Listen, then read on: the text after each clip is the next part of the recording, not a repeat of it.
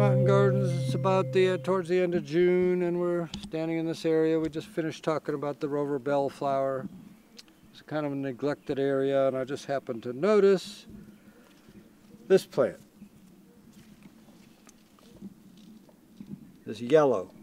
So this is called Dodder, Cuscuta. I forget the species. There are a number of them. So this is actually a flowering plant. You can see it running along the ground here.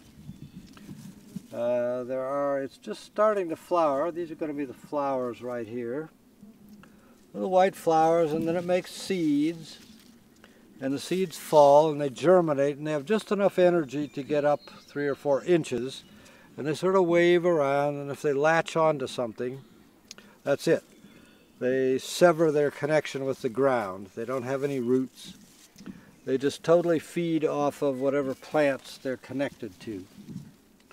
Here you can see how it behaves.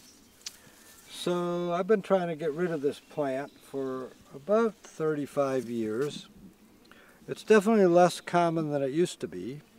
It's just an annual, so if I can just keep it from going to seed, eventually I should be able to exhaust the seed bank that's in the soil.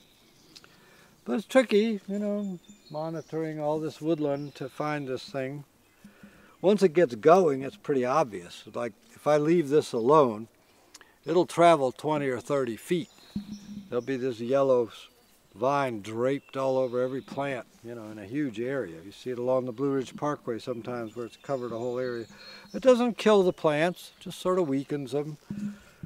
But it just, you know, if it goes to seed, then there's going to be 1 million of them next year, which I really don't want. However, it does have a medicinal use. So the Chinese species, Cuscuta, I don't know, chinensis, I think it grows a lot on soybeans, but the seed of this is a medicinal herb in Chinese medicine called Cuscuta.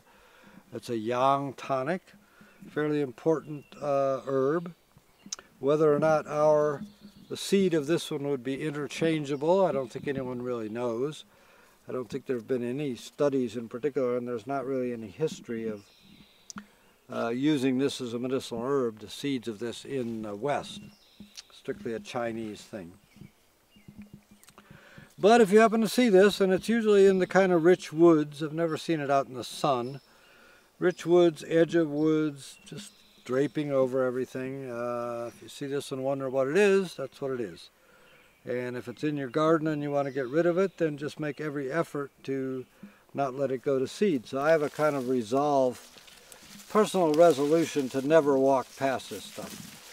If I see it in the garden, I stop whatever else I'm doing, I stop going wherever else I'm going, and I pull up every single thing that it's attached to, and you have to look for a while because it starts running pretty fast. So it's gotten way over here, it's gotten under this. So just try and pick every single bit of vegetation that it has glommed onto. And it probably dies almost immediately. As soon as this vegetation wilts, that'll be the end of it. Not going to be a big problem with putting it in the compost or whatever, because it has no storage organism. It has no chlorophyll. Like once it wilts, that's the end of it. Hopefully I've gotten it all, but we'll come back and see, there's another little scrap of it there. This is the sort of thing it does, and it usually gets onto green leafy perennials, but occasionally it'll even latch onto woody twigs of different things.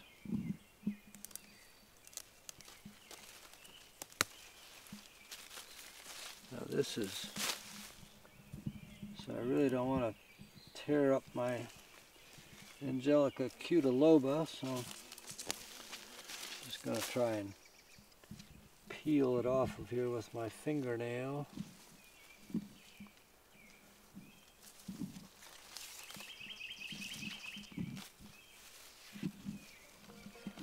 All right.